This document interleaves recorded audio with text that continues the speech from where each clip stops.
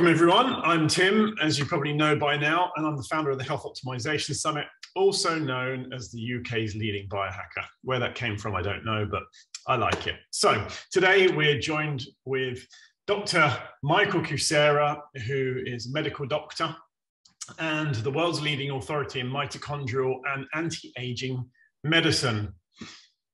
Dr. Kucera has dedicated his life to improving and restoring the state of health in an organism, i.e. humans. He is interested in improving the function of the autonomic nervous system that you probably heard so much about on my Instagram, and in order to maintain the ideal environment to improve your capacity to respond and adapt to stress. Welcome, Dr. Kucera. Yes, welcome. I am very glad that I can visit this meeting and to recognize that somebody has interest in my work, which I am doing already around more than 30 years. Yeah. So yeah. We started with concentration to mitochondria, to energy production, to get united with aging processes, yes. And we recognize through our research that we are starting to be older already in very young age, when we are very young. So our research was showing that first signs of aging with declining energy production started between 28 to 30 years of age. So it means that if we want to improve the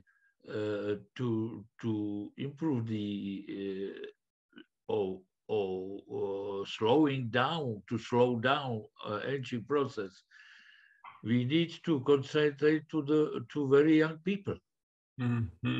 So, well, yes. You've been talking about mitochondrial health and mitochondrial therapy for 30 years or so. I mean, obviously it's become popular in the last 4 or 5 years.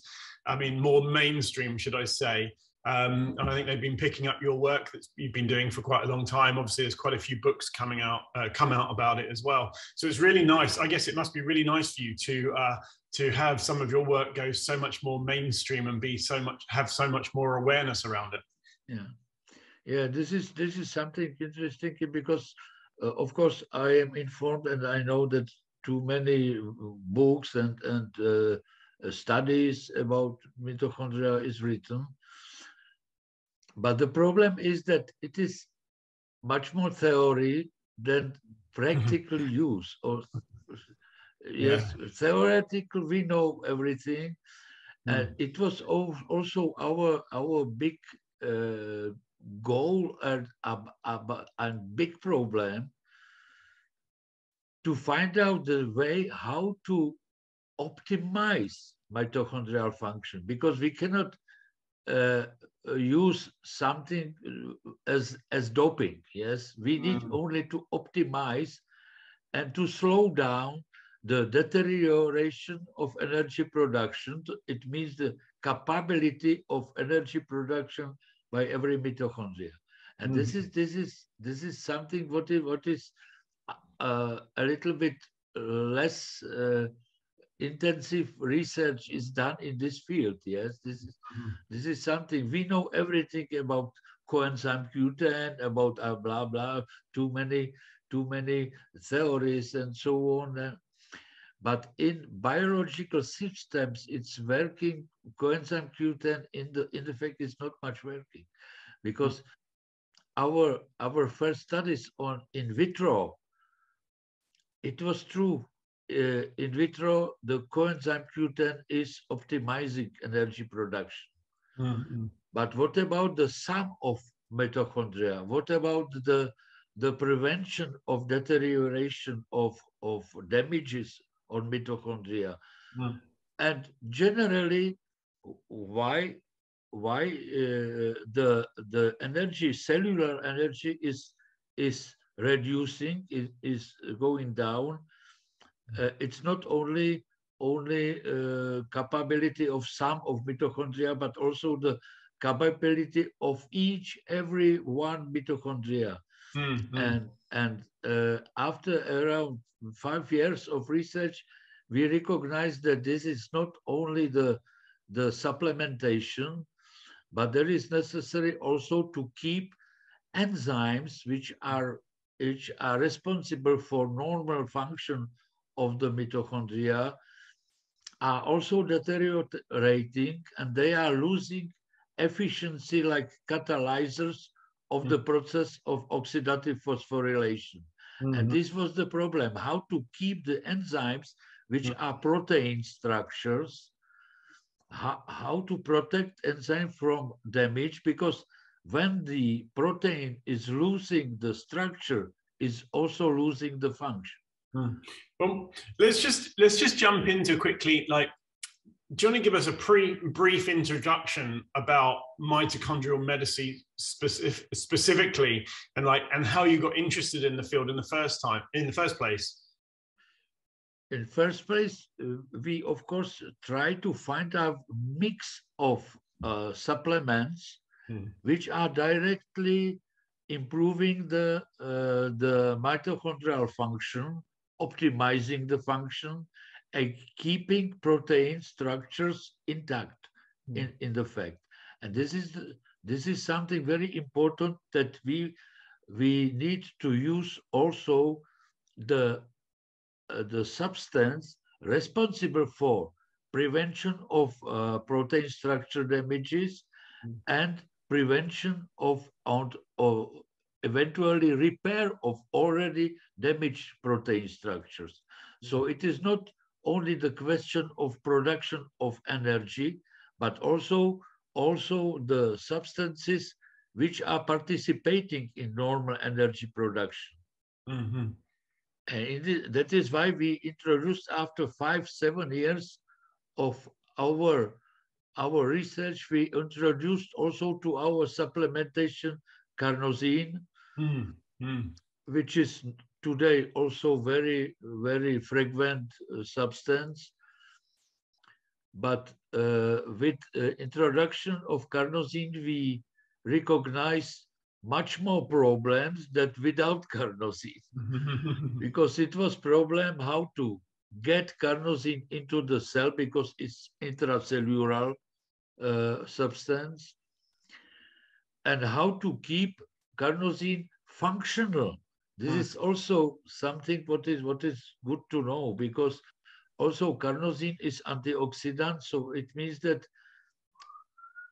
function of carnosine is multipotent. Yes, it's not only this, but the main reason why we introduce carnosine to our supplementation is to keep protein structure, especially enzymes, intact and fully functional. But the problem was that in vitro was very effective. In vitro, it was functioning very well. The problem begins with living organisms, with animals, because after that we recognize that it is necessary to give very, very high doses of carnosine to reach the efficiency. It was unbelievable how much we need to give, around 300 to 500 milligrams of carnosine per kilogram of weight. Wow. And unfortunately, this was the biggest problem, was that the effect of this big dose lasted only about 2 hours, up to 2 hours. So if we wanted to keep carnosine supply, we need to give every 2 hours 300 to 500 milligrams per kilogram of weight. So it was absolutely impossible. Also for the just to jump in, so tell us, for the guys that are watching, what is carnosine? Where does it usually come from, and what does it actually do to the cell? Carnosine is very simple substance, and it is dipeptide. Is from 2 amino acids. It's alanine and histidine. Nothing else. It's very easy substance, but it's unbelievable effective, like many other dipeptides, but this dipeptide. And the knowledge about carnosine is already around 110 years old. So carnosine is known. It's from Professor Gulevich from Russia.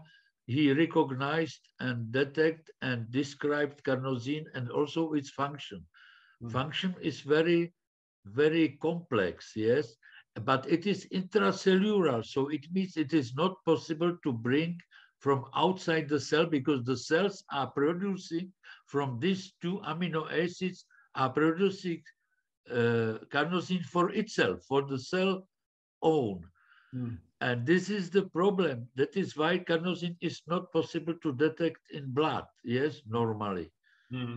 More, it should be in some occasions toxic, because carnosine is one very rare genetic disease is inborn carnosinemia, where the missing one of the enzymes working with carnosine is missing. After that, carnosine is collecting in the tissues and in the blood, and very easy leading to death.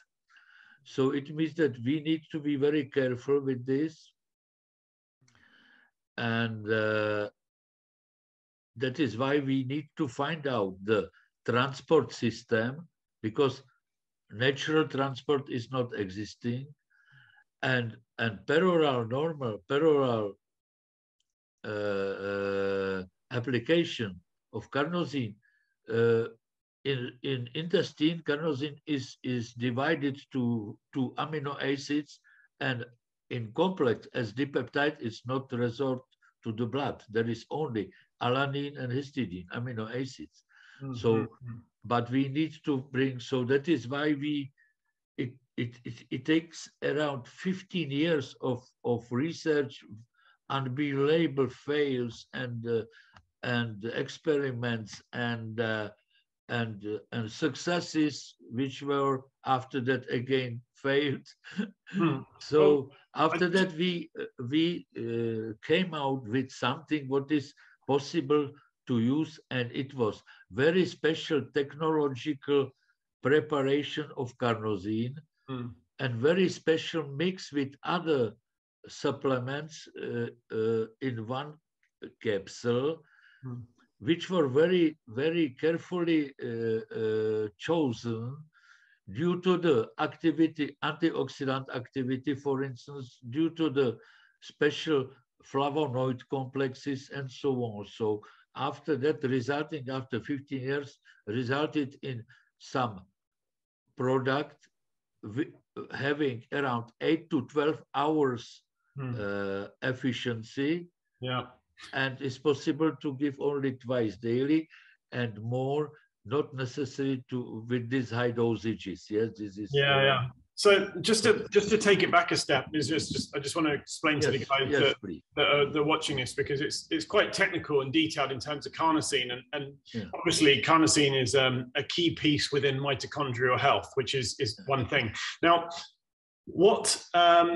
how do we test for mitochondrial health, or what is mitochondrial therapy guided by? I mean, I know obviously heart rate variability is one of the key measures that you guys do to see for heart health and mitochondrial health. So do you want to tell me just quickly how heart rate variability fits together and what carnosine does to that exactly? Because I think it's clear that carnosine generally isn't bioavailable in terms of the amount that we need for the period that we need to give us better mitochondrial health. The one that you guys have worked on and developed lasts for a lot longer, meaning you only need to take it twice a day. And that's great, being able to supplement it with twice a day. But how does that affect heart rate variability and mitochondrial health? Like, what's the measure and the output from it? Yes, this software our heart rate variability analysis is software which is detecting the activity of hypothalamo-pituitary axis of the cardiovascular sympathetic center and autonomic nervous system. It means the lowest part of autonomic regulation. So it means parasympathetic and sympathetic part of ANS. And this is something we can detect. Now we are going from cellular level to systemic level. Yes, this is necessary to say that mitochondrial medicine has two levels. One level is level of cellular level, so it means cellular efficiency, we can say, or capability, and level of control of the body, of body systems. And this is very important because Professor Bayersky, which developed with this software and the system, I was participating on development of this software, is showing something what is not possible to detect with any other tests. It means it can show so-called pre-nosological diagnosis. So it means before symptoms are detected. And the principle is that we can detect how efficient and how capable is control of hormonal system, immune system, energy metabolic system, cardiovascular system, digestive system. pH is controlled by HPA axis, hypothalamo-pituitary axis, pH, distribution of minerals, yes, calcium and so on. It means this hypothalamo-pituitary axis is taking information from indicators and signaling molecules about the state of something, state of pH, of blood pressure, of oxygenation, of movement, we can speak here 1 hour. So all the processes are under control, and HPA system is responsible to control and regulate mistakes which are normally occurring by every movement, every process, every biochemical process. So it means that this system is also responsible to repair already developing damages, to activate immune system, to deactivate immune system when it's not necessary to be activated, and so on, so on. And so it means very important things. We can see the weaknesses of control in energy, in the hormonal system, and so on. So just to jump in, so just for those that aren't familiar, HRV, or heart rate variability, could you explain exactly what that is for our listeners? Because heart rate variability is a really good indicator for how the body is working and healing, like you just say. Yeah. What is heart rate variability, and what is the test that you do specifically for it? We are testing the state of how the body is controlled and how it's regulated. So it means that we can see for instance, we can see weak energy production. Energy production is efficiency of mitochondria. So we don't know, of course, where the mitochondria are badly working or damaged. We cannot see by HRV, but generally we can see that the control is weak. The same it is with hormonal, immune system, and so on. And we can see also cardiovascular system activity responsible for blood distribution. It means distribution of nutrition and mainly oxygen. So basically, I mean, just to put it into very simple terms, because this is very complicated, I think, for some of the less detailed people that aren't necessarily biohackers at this stage, is like heart rate variability is measuring the distance and fluctuation in your heart rates between beats. Is that? Yes, yes, exactly. And so by judging how rested the heart rate is from the distance between those beats and the fluctuations tells you how relaxed or stressed the body is. So for instance, if you are super high in cortisol and super stressed, for instance, you have, let's just say, you know, someone running after you for a reason, your heart will be beating very, very fast, But not only. Yeah. It will be very fast, but the variability will be lower. Yeah, so low variability.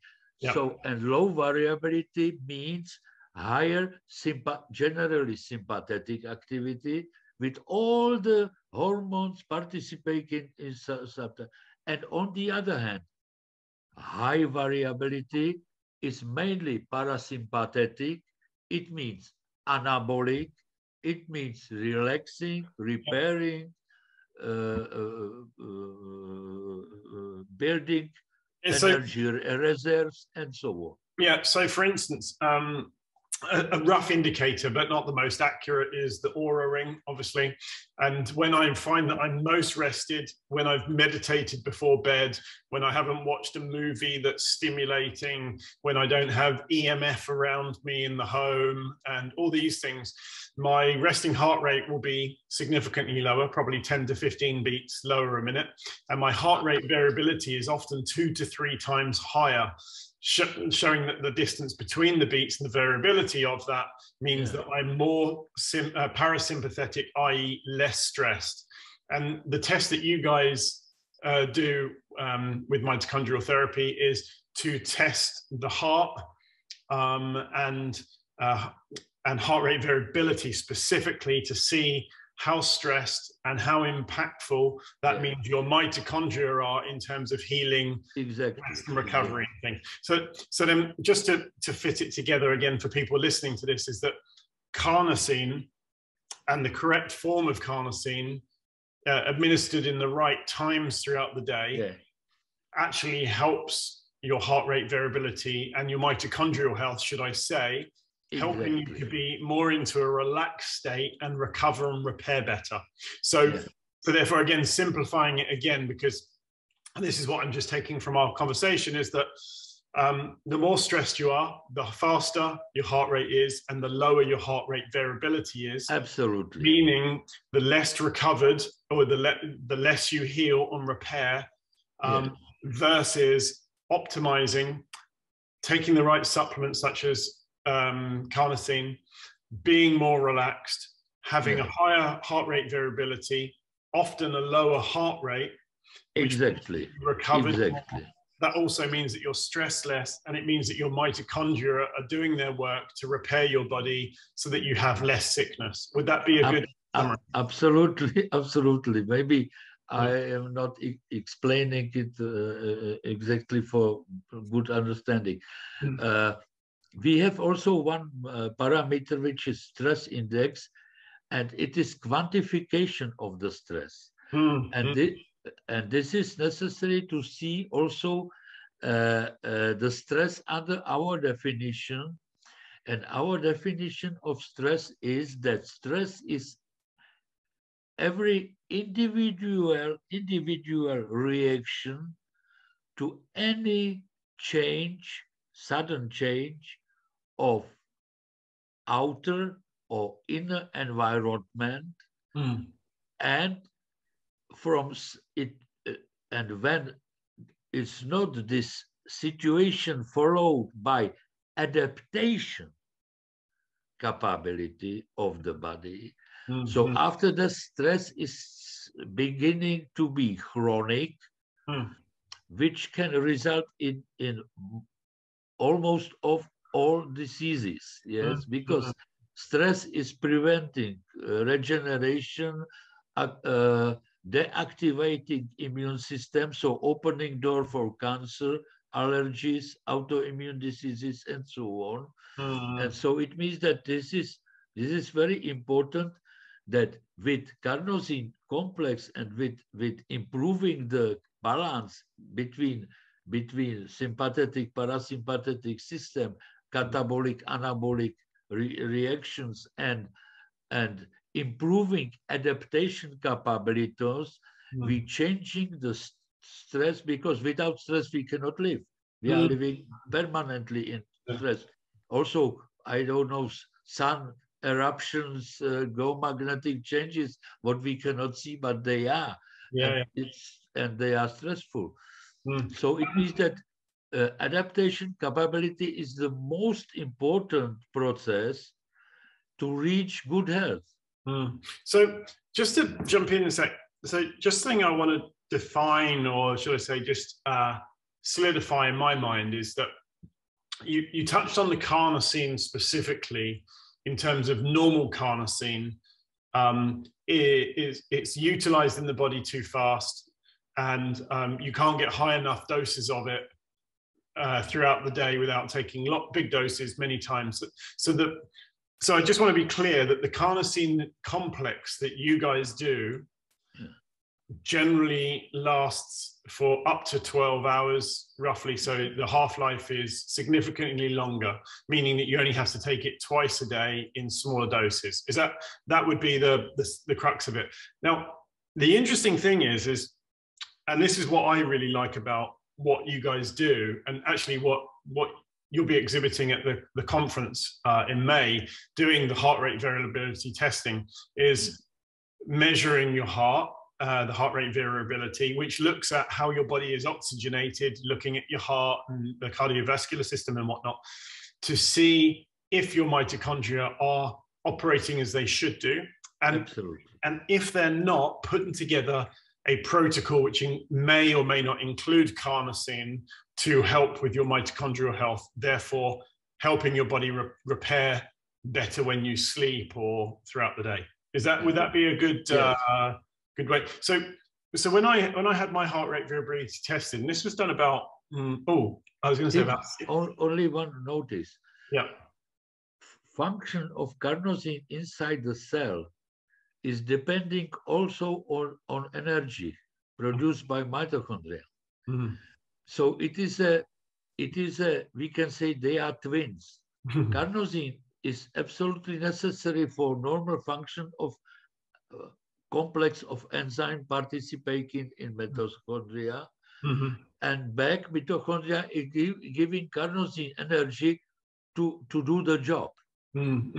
Yes, so that is why in our carnosine complex is also some quantity of coenzyme Q10, yes, to be sure that we shall support also mitochondrial function, not only carnosine function. Okay. So you, I mean, at the conference, obviously you'll be able to test people that are walking around. So again, I think it's good that we're discussing this now, because we send it out to everyone so that when they are at the show walking around and they can get their heart rate variability tested, what you can then do is have the supplementation or your lifestyle changes done, and then have it remeasured maybe at the next conference. And I think you guys actually have people come to various cities, don't they, do testing throughout the year anyway. So, and I think this is what's so brilliant about biohacking, and why biohacking has evolved so quickly, is because of the quantification or the measurement of it. It's showing, hey, your heart rate variability is not great here. You need to do work on it. Here's the supplement protocol and lifestyle changes. Let's remeasure it and look at your heart rate variability, your heart health, your cardiovascular system, and look at how much you've improved in 3-6 months or whatever. And I think that's one thing that when I first spoke to Sherry over on for your team, is some of the success stories that you guys have had. So it'd be really nice actually just to hear some of the, I guess, success stories of what you've had from having this protocol. Yeah, to the efficiency of the supplementation and influence on development in HRV, only one thing is good to know, that we recognize that this supplementation is developing the function in 3-4 stages. First phase of activation of the hypothalamus-pituitary axis. Second, approximately 4 weeks, another 4 weeks is hormonal metabolic effect and development. And after that is stabilization in new level of adaptation and capability of the body control. So it means that minimum is 3 months to use it until full effect is developed. And after 3 months, it's starting to work on the body. And about the cases, so what is interesting and we can say unbelievable, that we can very well to improve also genetic diseases. One of the very interesting is that we have so-called BART syndrome. BART syndrome is genetic disease with cardiomyopathy, which is changing heart muscle to sponges, mass. Immunodeficiency, immunity is totally damaged, muscles not developed, and growth is very, very, very restricted. And around 200, 300 maybe BART syndromes is living until yet in the world.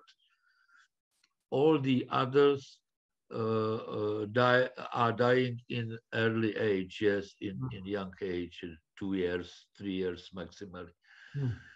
And I have 2 BART syndrome. One BART syndrome is around 20 years ago. I got it when this boy was only 2 months old. 2 months old. The family was by the doctors informed that the indicators of lab tests and all the genetic tests were that will be not living more than 2 months, and after that, so to be ready for everything bad for this. And we started with this supplementation directly. 2 months old boy, very so. Now it's 20 years, living very well. Finished now the high school and doing sports, skiing, tennis, absolutely. Amazing. Last year was some BART syndrome conference in USA. I don't know where. He was speaking about this result. So he was the tallest because he's 2 meters. I don't know how it is in your measure units in the Britain, but 2 meters is I think pretty tall. Yeah. 7 and something, maybe 8. So doesn't matter. So this is one. And second is now 13-year-olds and also very well developed all the sports and living very well. So they are 2 genetic diseases. Much more effective is with diseases which are depending on age. So it means diabetes second type, hypertension, coronary heart disease, and so on. And really highly effective in diabetes. So around 70%, or I have around 10,000 diabetics registered by me. They are still visiting me, of course, because once a year they used to go to control HRV. But they are absolutely 78, there was something like that. They are absolutely without diabetes. They are without medication, without diet. They are living normal life of course, without developing of diabetic complications, and they are absolutely healthy without diabetes second time. The same with hypertension and so on. Mm-hmm. So many of the people. So this is something what is really interesting. Mm-hmm. So just, I mean, if you especially degenerative diseases are arthritis and so on. This what is collected with older age. Yeah. So I mean, I think, like, obviously mitochondria are obviously our energy, our batteries, I guess. And for people obviously listening in, and if your mitochondria stop working, you're dead. Yeah, right, of course. Immediately. And I think, correct me if I'm wrong, that's how cyanide works. It literally stops your mitochondria from working. Is that correct? Again, please. Cyanide. I once heard that cyanide is why people die so quickly is because it actually stops the mitochondria from working. Sure, of course. Yeah. But it is not due to. Of course, this is due to the fact that it stops oxygen supply to mitochondria because there is no oxygen with cyanide. Yeah. So I mean, that shows you if your mitochondria die, how quickly you die, and if your mitochondria are slow and working at 60%, you know, how much of an impact that will have on you. It's also the same, which is why when we have so little oxygen, why we can't live for very long, and why breath work practice, and whatnot really helps our health and vitality so much. One thing that I do a lot actually is measure air quality, the level of CO2 and the level of oxygen, and why I always have windows open when I sleep. And yesterday I was flying back from Croatia, measuring the air quality on the plane, and it was 1 out of 10, with 1700 level of carbon dioxide with very, very low oxygen. And now people wonder why they get jet lagged, or why they start getting colds or flus, or why certain viruses seem to spread on planes very easily, just down to oxygenation, and the body not having enough of it for the mitochondria to operate correctly. So I hope that really, and I like to explain it almost layman for some of the listeners, because some people are super detailed and some people are a little bit more entry level. But so what is one tip, if there was one tip that you could give someone that was interested in optimizing the mitochondria, what would it be? It will be, it must be complex. It's not possible only one tip. Okay. It should be, I can say, minimally two substances. It is to add succinate, because this is first step to start with oxidative phosphorylation. Mm-hmm. It's forgotten, but because everybody is concentrated to Q10, yes? Mm-hmm. So succinate, but it must be in some transport system also, because succinate is not resolved. So bound to vitamin E, so vitamin E succinate and coenzyme Q10. But don't forget carnosine, because carnosine is able also, together in cooperation with mitochondria, to optimize or to improve energy production also with less oxygen. Mm. So this is the very important. This is also one result of our research, that we can improve the mitochondrial function also with less oxygen supply. And this is very important. Amazing, amazing. So putting the right things in place means that you don't need so much oxygen, but if you do have an abundance in oxygen, you're going to flourish. Yeah. And interesting. Have you done much with hyperbaric oxygen, out of interest? Of course, this is good method. Yeah. Very good method. but unfortunately, it's only temporary. You know, this is the. Of course, it's improving. Maybe 2 hours after, still persisting effect, but after that, it's disappearing. And if we cannot secure further improvement of mitochondrial oxygenation, we can. So after that, it is. Of course, the level of oxygenation is improved within the process of hyperbaric and persisting. So that is why it's necessary to repeat it. Yeah.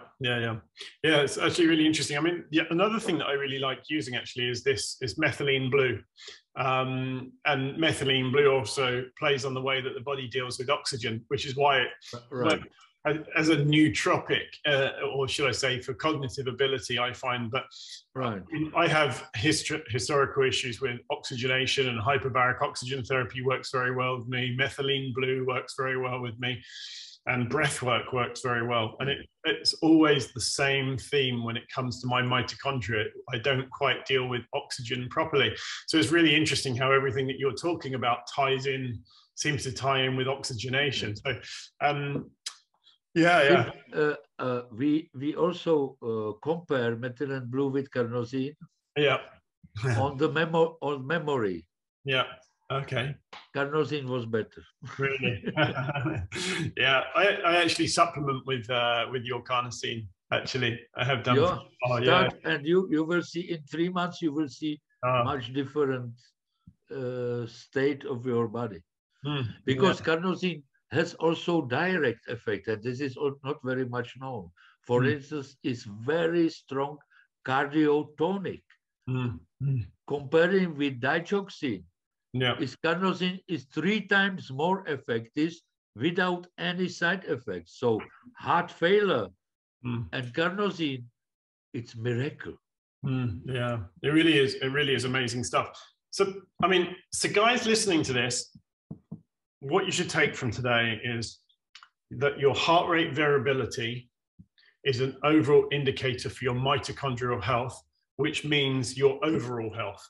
So if you're taking various supplements, if you're doing loads of different protocols, if you're doing hyperbaric oxygen therapy, all of this stuff, but you haven't measured your heart rate variability, and if you have, your heart rate variability is low and your heart rate is always high, then you should really keep a check on it and do stuff to optimize your mitochondria. Now, one thing that you can do is get your heart rate variability checked at the summit, which is going to be this May 28th and 29th. Have your heart rate variability checked, and also you can pick up some of the carnosine if you need it. Some people are lucky enough to not.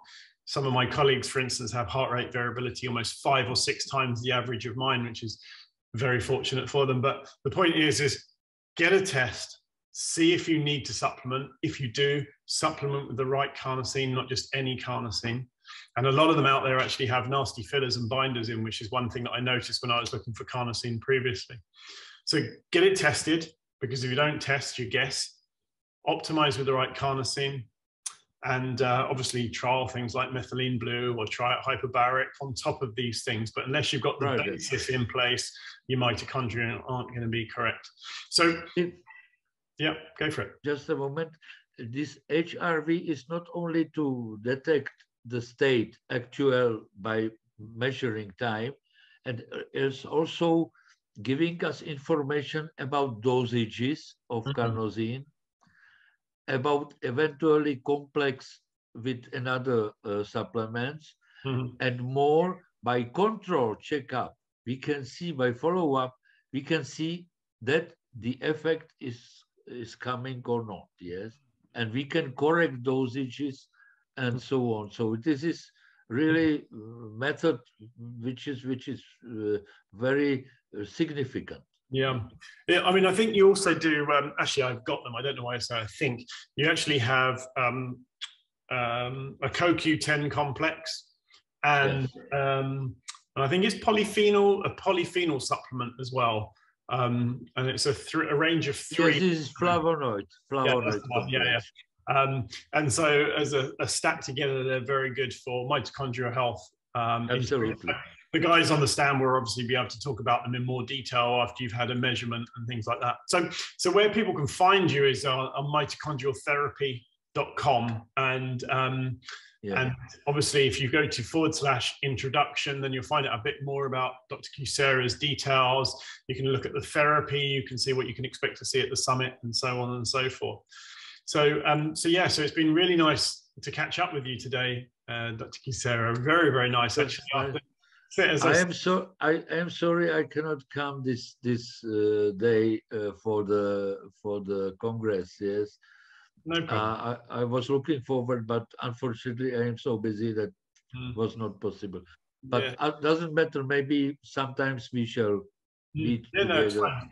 We're going to have one every year, so obviously you're welcome to come next year as well. But yeah, so it's been lovely to catch up with you guys. All the details, the show notes, and the links to the website and to find out more are obviously going to be on below this. And Dr. Kucera, thank you very much for coming on today. Thank you. It's really nice to meet you. Thank you. Bye-bye.